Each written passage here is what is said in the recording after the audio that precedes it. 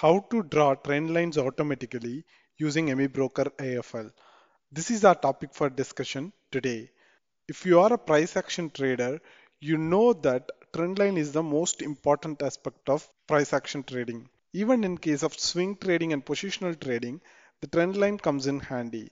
And if you are able to automatically draw the trend lines, it will simplify a lot of your task when you look for positional and swing trading. So in this episode, we are going to see how to draw the trend lines automatically using Amibroker AFL. So I'm going to create a blank chart and I'm going to pull in the price. So I'm just plotting the price.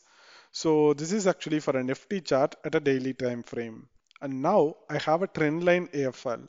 All I have to do is I just have to drag and drop it. So once that is done, a trend line will be automatically drawn on the chart. So if you look at this chart, this AFL will draw all the possible trend lines. So if you look at here, all the possible trend lines during this time period was automatically drawn. And if you scroll up to the recent data, you'll be able to see the most recent trend line. So let's move to the formula part. So this is the actual formula that is used. So all my bullish trend lines are in red color, all my bearish trend lines are in green color. And as per this AFL, I'm actually looking for two troughs or two peaks. So trough is nothing but valleys. So if you are following our price action series, you know what is a valley and a peak. So in my chart, so if there is two peaks, and if the first peak is placed slightly above the second peak, so if you look at here, this is my first peak and this is my second peak, so a bearish trend line will be automatically created.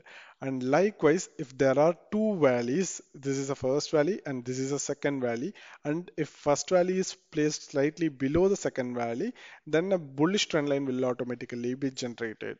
So this is the basic condition. So you can modify the formula to suit your own requirements, but this is the base formula that can be used.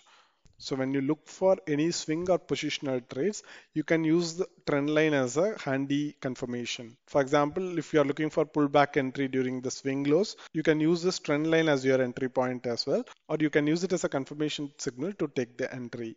Trend line can be used for multiple purposes like taking entry, keeping it as a stop loss. So there are a lot of other advantages as well.